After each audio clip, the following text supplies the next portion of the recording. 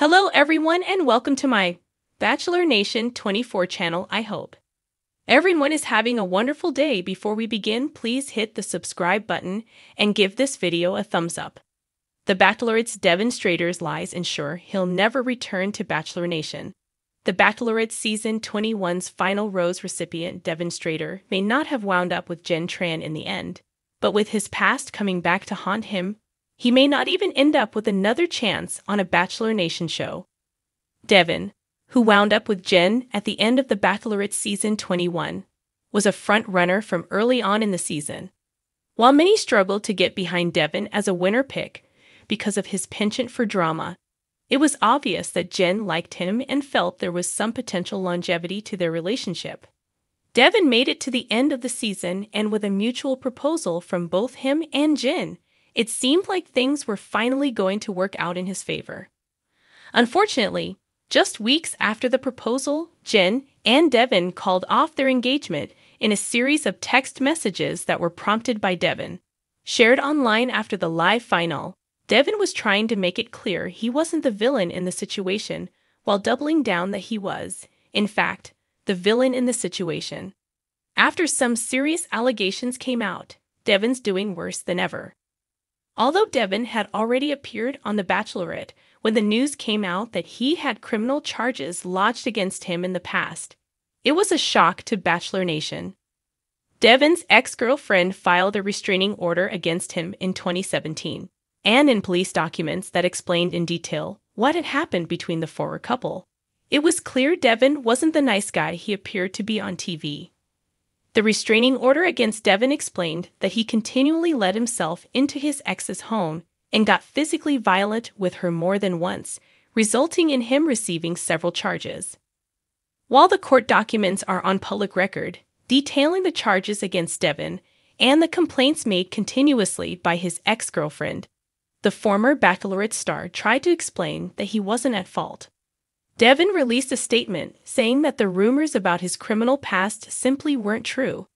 Even with the availability of the court documents proving that he had a restraining order against him, Devin still tried to say they weren't true.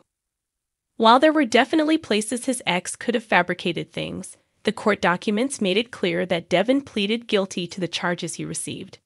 While he didn't receive any jail time, Devin completed court-appointed community service, paid several fines, and agreed to respect the restraining order against him in front of a judge.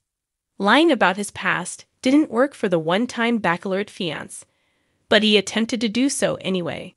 Although Devin tried to lie about his past to curry favor with Bachelor Nation, it quickly became clear that his PR nightmare had turned into a crisis of major proportions. Devin's lies about his innocence were quickly debunked, but his actions have already left a stain on his poor reputation. Devin's lies about his past will ultimately remove him from the running of any possible Bachelor Nation appearances in the future.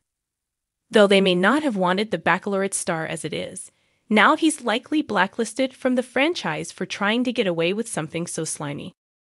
Devin Strader had always been a polarizing figure in Bachelor Nation.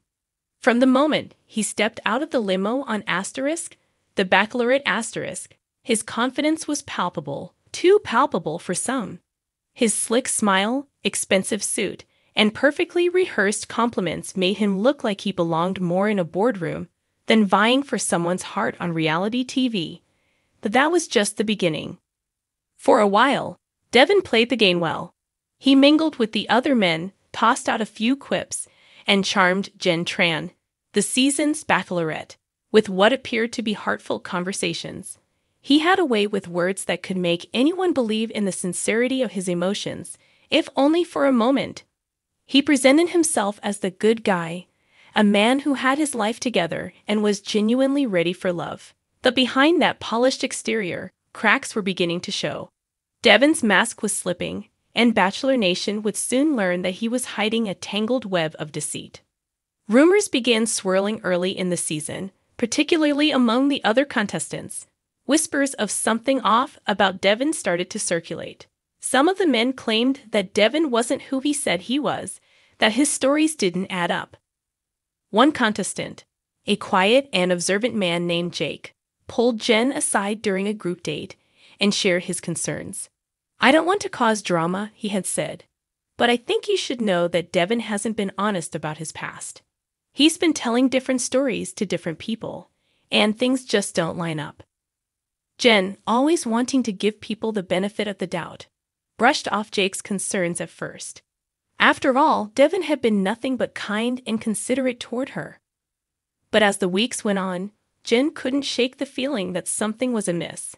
The more she tried to dig into Devin's past, the more evasive he became. One moment, he would tell her about growing up in a small town, humble and hardworking, only for the story to change days later. Suddenly, he was raised in a wealthy suburb, attending private schools and vacationing in Europe as a child. Which was the truth? Who was Devin Strader? The tension boiled over during a heated cocktail party. Jake, along with two other men, confronted Devin in front of Jen. "We know you're lying," Jake said, his voice sharp. "You're not who you say you are, and you owe Jen the truth." Devin's smile faltered for the first time. His usual charm and composure seemed to evaporate under the pressure. Jen stood silently, her arms crossed, waiting for an explanation. "Look, I don't know what you guys are talking about," Devin stammered, his eyes darting around the room. "I've been honest from the start. Jen knows who I am." But Jen didn't know who Devin was, not really. And in that moment, she realized it. The show's producers had been aware of the situation for weeks. They had caught wind of the rumors about Devin and had started their own investigation. What they uncovered was shocking, even by reality TV standards. It turned out that Devin's entire persona had been crafted to fit a narrative he thought would make him a fan favorite. He had exaggerated his upbringing, fabricated his career achievements, and even lied about being single when he was cast on the show. Bachelor Nation was furious when it was revealed that Devin had been in a relationship with a woman back home, a relationship that had ended only after his girlfriend found out about his upcoming appearance on Asterisk, the Bachelorette Asterisk.